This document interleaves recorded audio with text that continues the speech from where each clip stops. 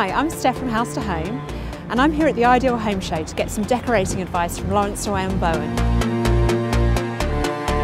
The big thing about decorating now in the UK is everyone's become so literate, which is amazing. I mean, you look at how many people are here. You know, the home has now become something that we've engaged with. We know our favourite things. We know how we like things.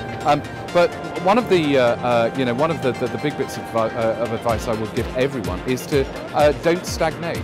You know, keep moving with it. Keep changing with it. You know, our lives change. Our relationship with where we live changes, and you do need to push your own boundaries. You know, last year I was doing a show on colour here, which went really, really well, and spent most of the show slagging off yellow. Guess what my new favourite colour is?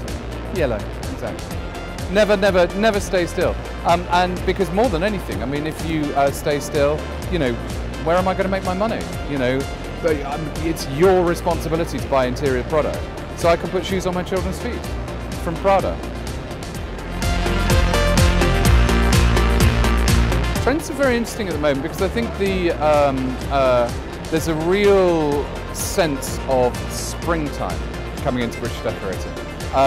For about the past 5 or 6 years, decorating has very much been inspired by the economy, so it's been a bit doom and gloom. It's been about burrowing, it's been about making places that we feel safe.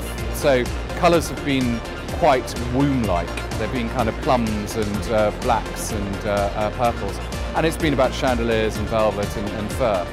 But suddenly, I think in the last, I don't know, maybe 10 months, there's a real sense of someone opening the curtains. So colours are much lighter and brighter. There's still a lot of pattern and print, but it's a little bit more up, you know, it's a bit more cheerful than we've seen for a long time. And it's colours like jades and kind of tangerines and raspberries.